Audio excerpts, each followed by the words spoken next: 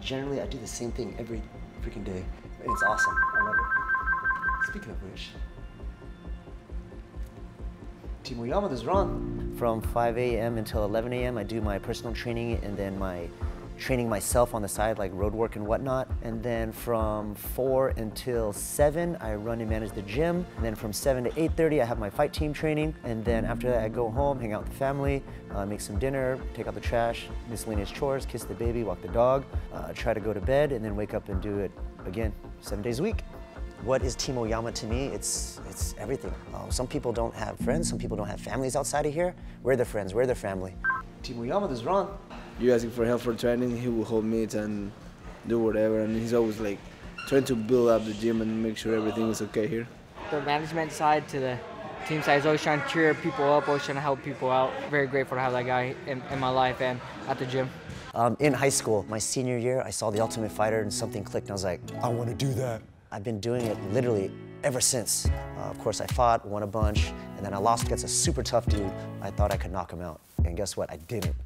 Life overwhelms you sometimes.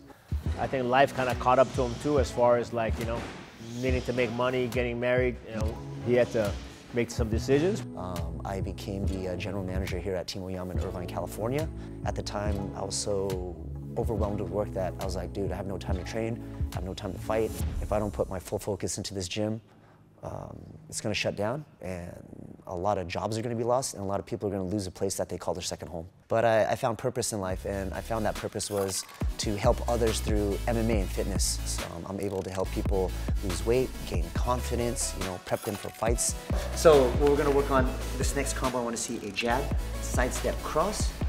So it's been amazing to not just help people in person, but help people around the world online. The biggest problem I see with other tutorials out there, it's so hard to understand because they're talking to the camera and there's background noise and all kinds of stuff, so sometimes I can't hear them. So I thought to myself, why don't I just voice over my tutorial? And so I started doing that, started getting a lot of traction, followers started going up, getting way more requests for tutorials, and now I do tutorials every day.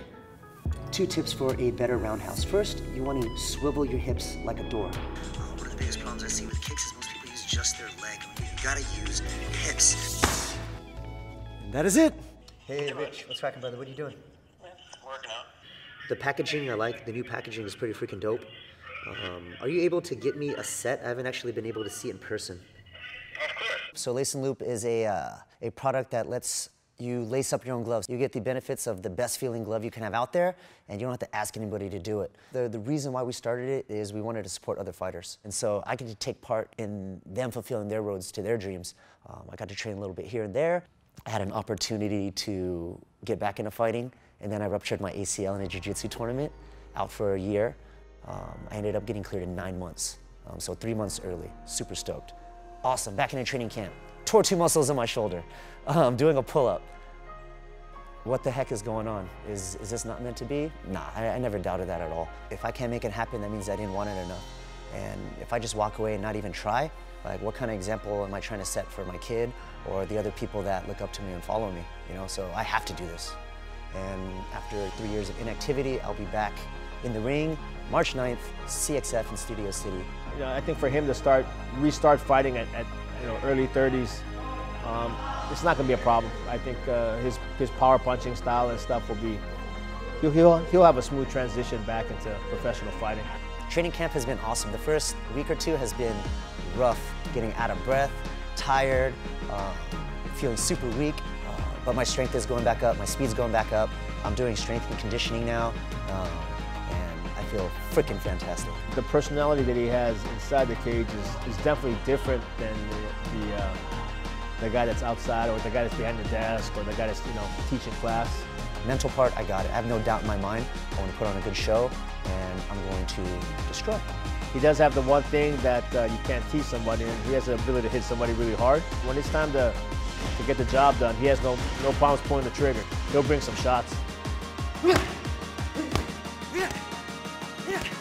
It means so much for me to be able to come back and perform and fight. How many people get to fulfill their dreams? I've been wanting to do this since I was a kid. And I'll be honest, my heart was a little broken when I felt like I wasn't able to do it anymore. But now that I'm back, holy crap, my smile is as big as ever.